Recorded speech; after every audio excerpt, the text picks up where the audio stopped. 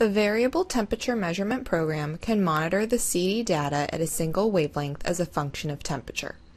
To set up your parameters, either click the parameters icon or go to Measure, Parameters.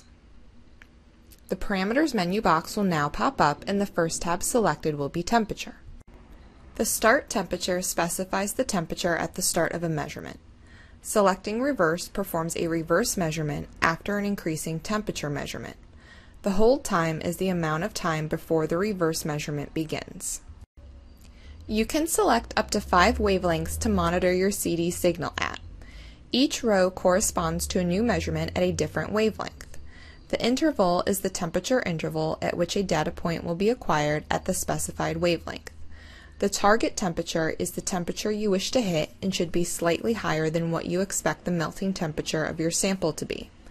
The gradient or heating rate defines how quickly the temperature will increase every minute.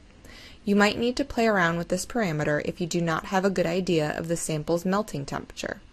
You do not want to heat the sample up too quickly so that an accurate melting temperature cannot be obtained.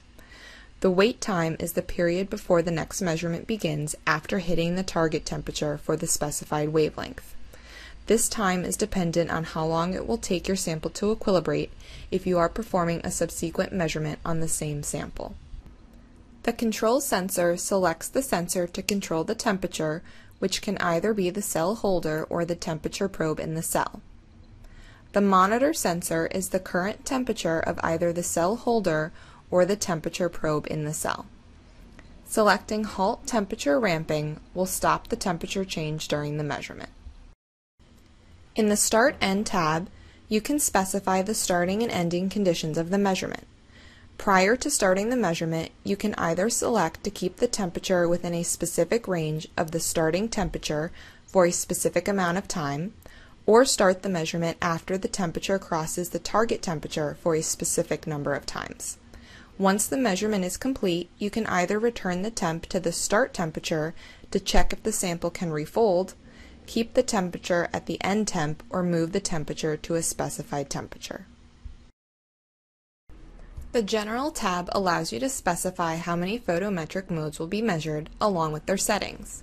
You can select up to 4 channels where the data will be acquired simultaneously. CD is the circular dichroism signal. LD is the linear dichroism signal. CD over DC is the same as the CD signal when DC is set to 1 volt. This mode is useful when the DC varies with the sample absorption and the HT is fixed. UV single converts the DC signal to either absorbance or percent transmittance. Both the HT and DC modes monitor the photomultiplier tube voltage. HT is the high tension voltage and controls the gain. Gain is the amount of current output for the number of photons reaching the detector. When a lot of light hits the detector, the gain and therefore the HT are low. The less light throughput, the fewer the photons reaching the detector, and the higher the HT and larger the amplification of the signal. DC compensates for the change in the light level. When the DC drops, the HT adjusts the gain to increase the DC output. The CD scale is the limit at which a CD signal can be obtained, and the fluorescence scale is the limit at which a fluorescence signal can be obtained. The DIT is the digital integration time or the response time. The longer the integration time, the better the signal to noise. A good starting point for selecting the DIT is 4 seconds. The bandwidth determines how much light reaches the sample. The smaller the bandwidth, the less light throughput and the lower the signal to noise, but you can achieve better peak resolution. However, since CD peaks are broad, 1 to 2 nanometer bandwidth is fine. This table allows you to input wavelengths to monitor the CD signal at. Up to 5 wavelengths can be monitored. Now we can click on the Control tab. Here you can select whether you would like to correct the CD sample spectrum with a baseline spectrum. If you choose to correct with the baseline, you will only have the corrected sample spectrum, not the raw sample spectrum. You can also choose to open and close the shutter automatically.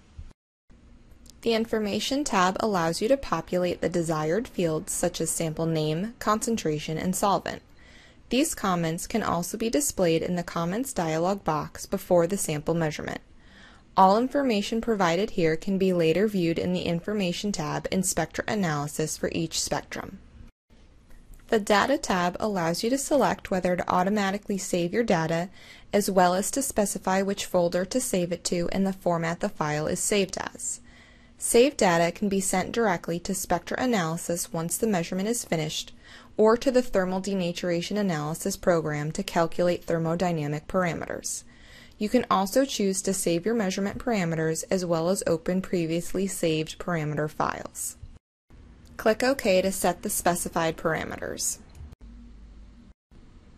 A spreadsheet is now populated with the wavelengths being monitored and their respective temperature ranges. At the top of Variable Temperature Measurement, the starting wavelength, temperature, and values for the photometric mode selected will be displayed. To begin your measurement, make sure your shutter is open and select either the baseline or sample measurement icons in the menu bar.